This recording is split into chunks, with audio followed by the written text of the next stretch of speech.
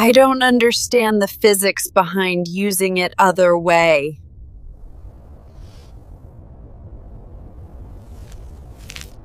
In any kind of intimate relationship or intimate moments, interaction plays a very crucial role. We know that.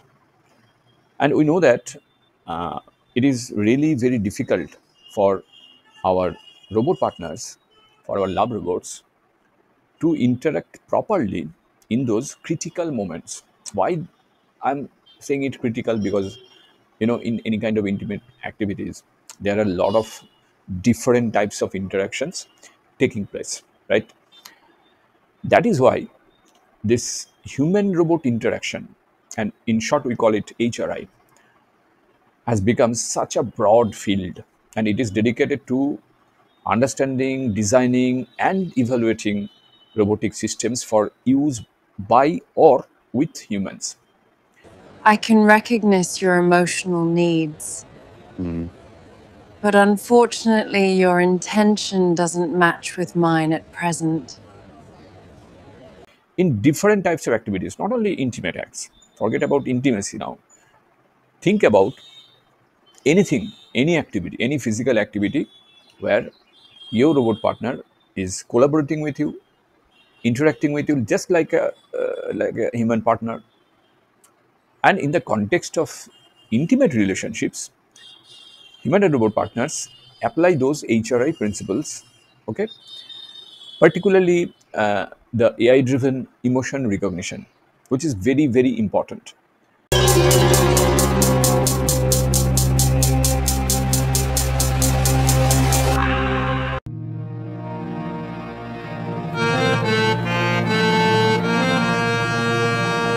Before we proceed, let me tell you one thing. If you have not subscribed yet, please subscribe. It means a lot to me. And if you have already subscribed, tons of thanks for your support. Because by analyzing this multimodal data in real time, for instance, combining visual cues with speech patterns, the robot perceives a user's feelings and adapts its behavior accordingly.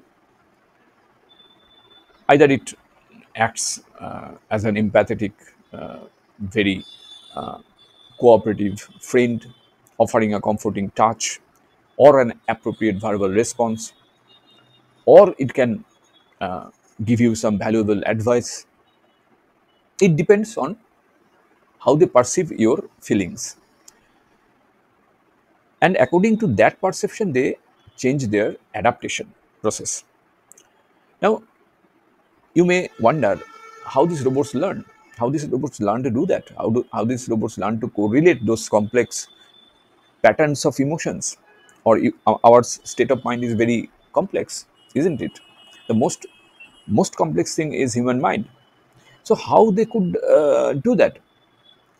The fact is, they are trained with a vast data sets of different types of our emotional expressions, not only facial expressions or vocal tones, body languages, or gestures, but there are a lot of other things, different types of things, okay, related to humans, related to human society, related to human history, human sociology.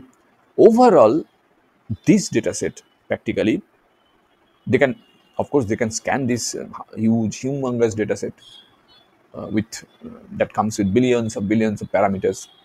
They can scan them in a fraction of a second, and not only that, they can scan, they can correlate complex patterns and find the appropriate route to our mind and identify subtle combined signals that indicate a specific feeling.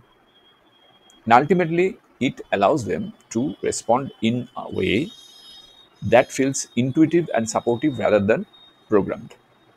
That means you will never think that it's a machine, it is programmed. It does not understand more than 0 and 1 binary data. No, you will never feel that. You will feel that you are interacting with another human partner, just like a human partner. So, there also this capability is rapidly advancing, and several key fields of technology we can see this type of human robot interactions. development is primarily concerned within affective computing that actually deals with emotions, human emotions, which is the one of the most complex things in the world, understanding emotions, isn't it? So basically, there are sophisticated sensor technology, and that includes haptics for the sense of touch and other things. And of course, there are natural language processing (NLP) that we usually use in everyday life, like Gemini Pro, Google's Gemini Pro, or ChatGPT, or other NLP models, large language models.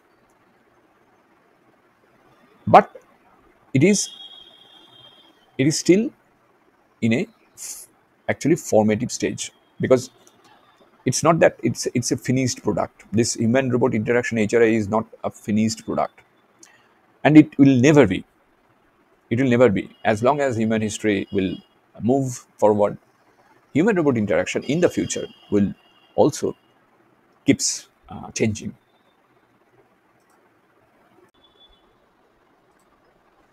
So that is it. Thank you for joining us on this journey. Let's continue this conversation in the comments below.